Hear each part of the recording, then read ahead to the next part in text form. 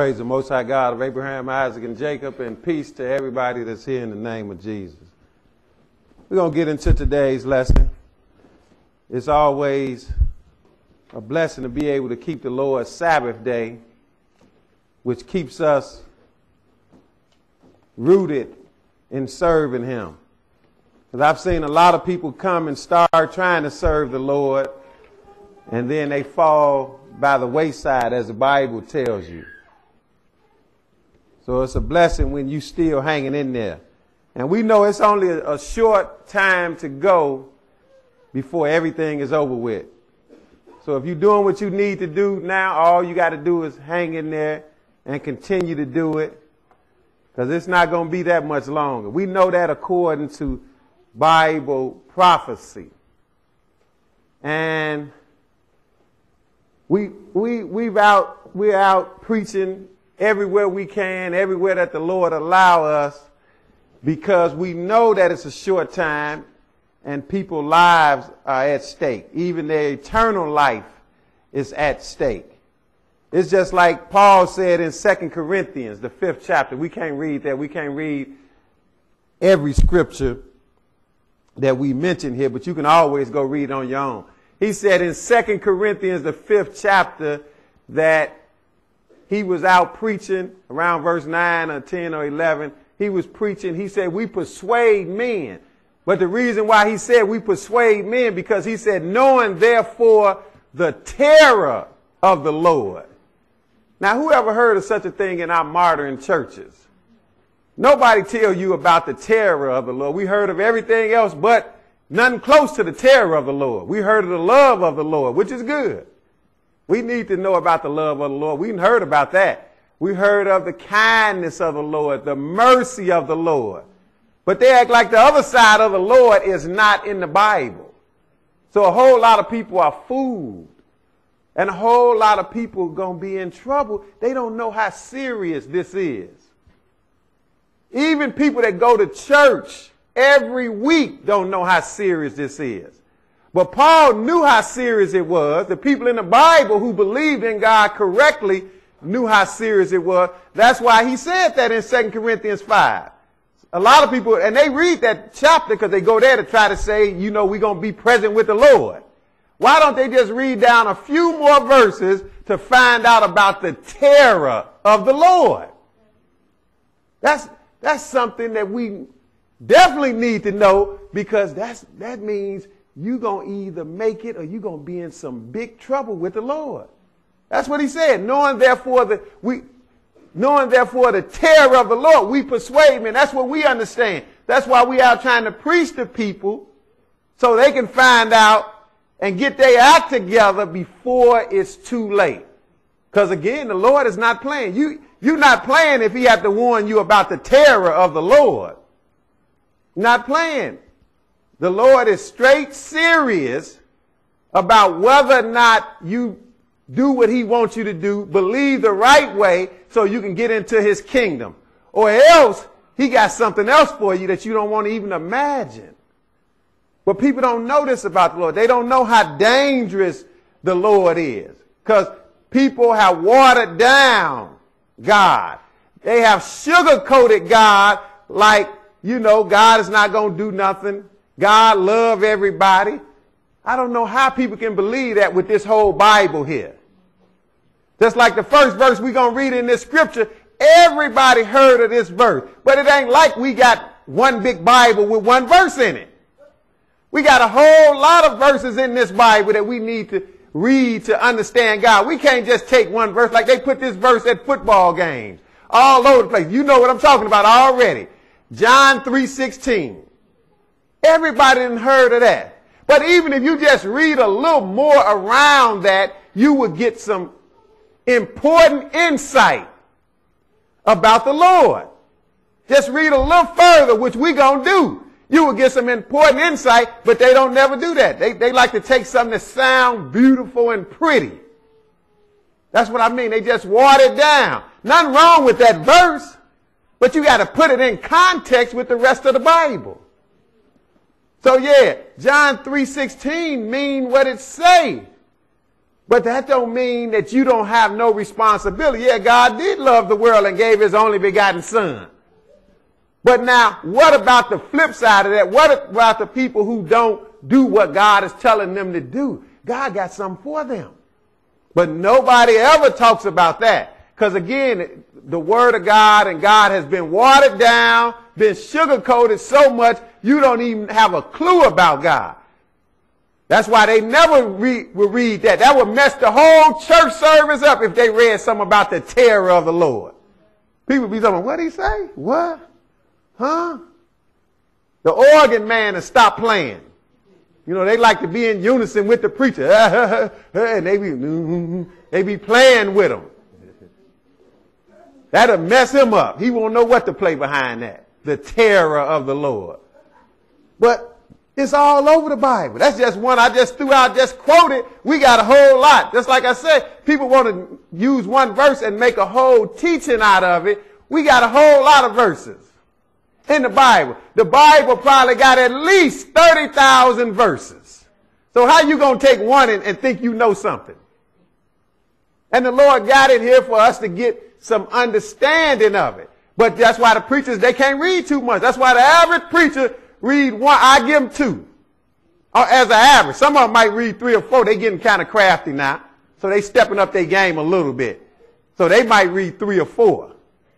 But on the average, they, as a whole, all the preachers put together, they averaging no more than 2 verses a Sunday. No more than 2. But we see on this, I can at least, my best guess, I can say we average at least 100 verses a week.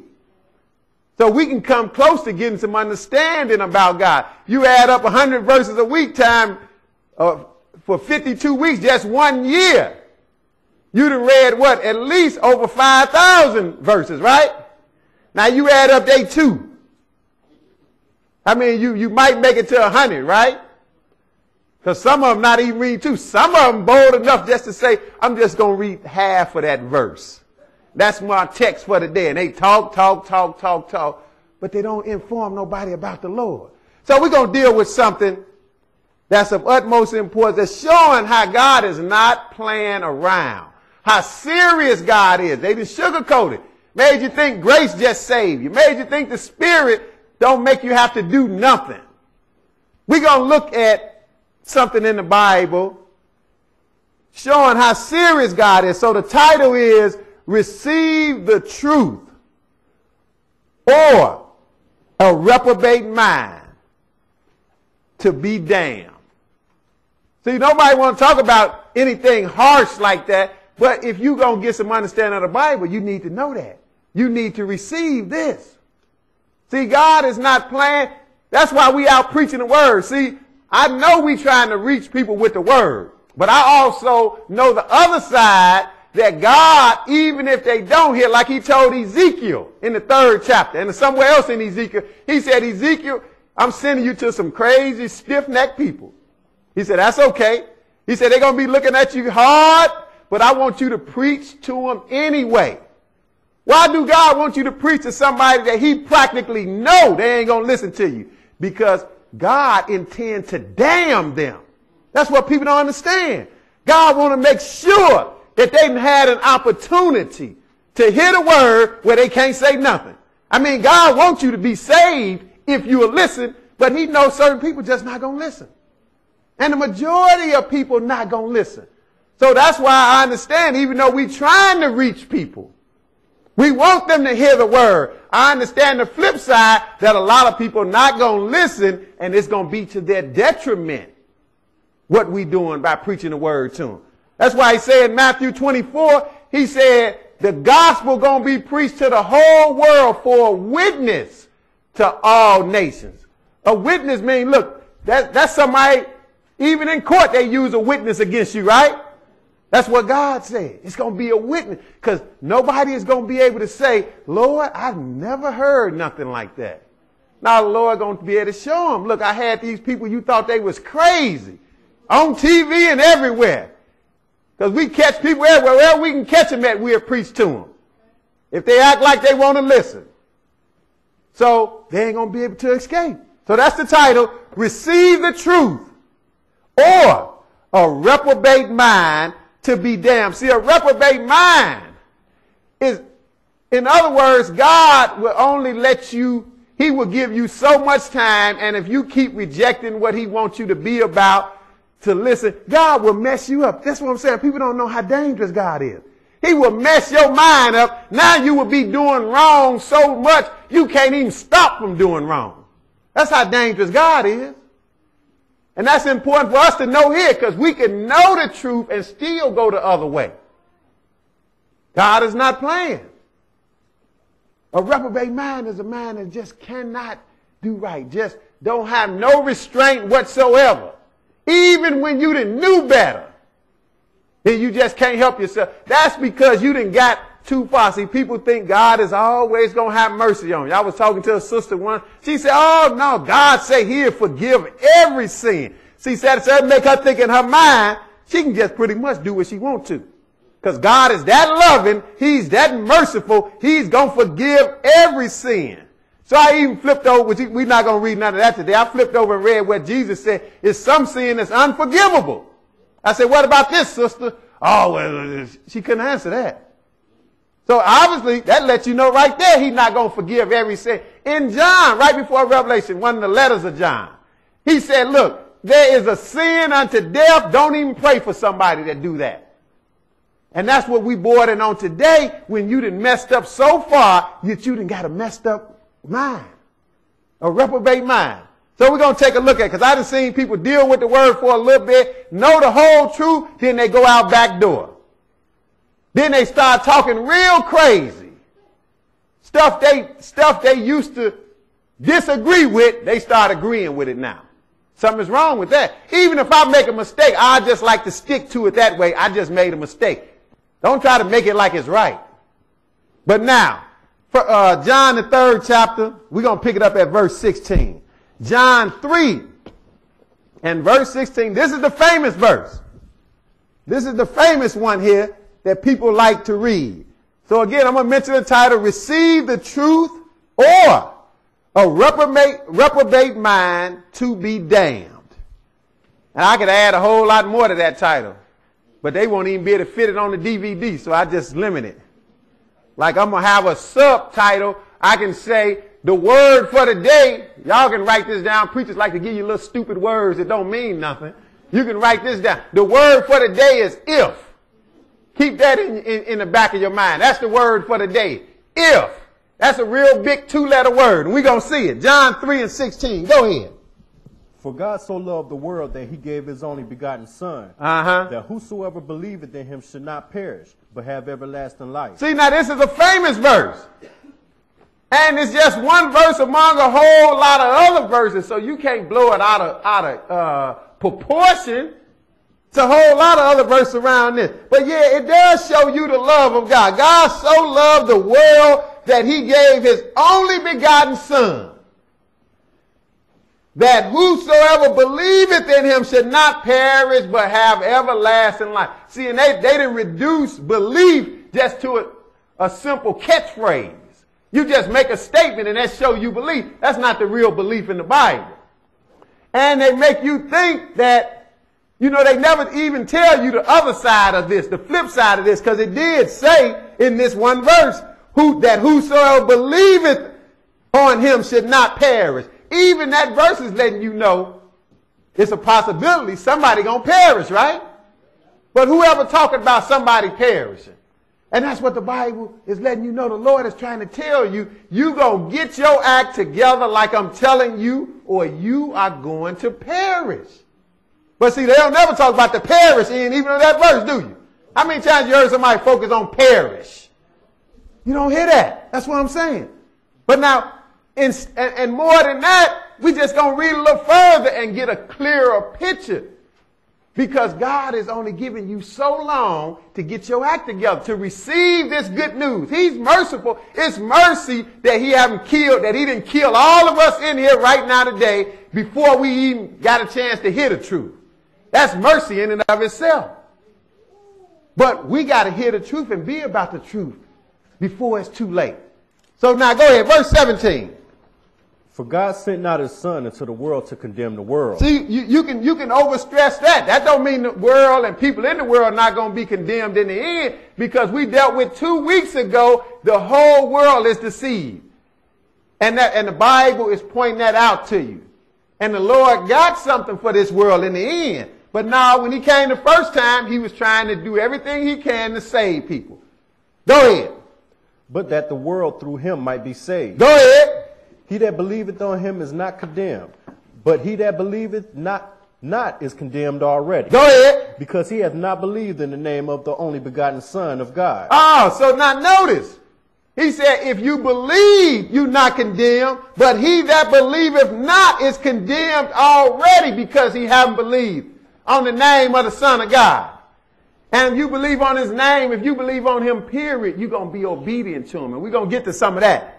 Because you can't just make it like just call on him or just say you believe or say you got faith. Faith without works don't mean nothing to God. But go ahead. What verse? 19? Mm-hmm. Go ahead. And this is the condemnation, that light is come into the world. And men love darkness rather than light. See, now they don't never read. Why don't you just read a little further? You can get a clear picture of a little bit of what Paul, you can get a little glimpse of the terror of the Lord right here. Just a little glimpse. Because he's letting you know that it's going to be some people still that's going to get condemned. God has done everything he can to save you. And when that's all said and done, if you don't listen, you're going to be condemned. That's why the title is Receive the Truth. You got an opportunity. Receive the truth, or you're going to get something else. Just like Matthew 3, John the Baptist told them people, he said, you're going to either get baptized with the Holy Ghost, you're going to get the Spirit of God, or you're going to get some fire on your backside. That's what he tell you. So you got, the choice is yours, but you're going to get one or the other. Receive the truth or a reprobate mind to be damned. See, God only deal with you so long, and when you get to that point, God will make sure, he said, you want that? You can have it. You can have it. That's why people in this world are so messed up. They make everything okay. That's why you got all these states ratifying same-sex marriage. They making everything like it's okay. Not in God's eyesight. But go ahead. Because their deeds were evil. Okay, now he said at verse 19, this is condemnation, that light is come into the world. Yeah, light is truth. That came into the world. And men love darkness rather than light. See, he's telling you the scenario.